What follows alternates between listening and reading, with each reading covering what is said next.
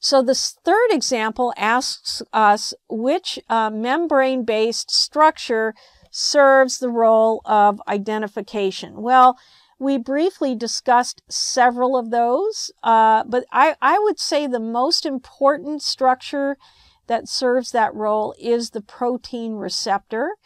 And we're going to learn how specifically that protein receptor can be configured. So for instance, if we're thinking about a particular protein that causes an immune reaction, that receptor is developed to only allow that particular protein to land on the receptor. It's shaped in a very complementary way.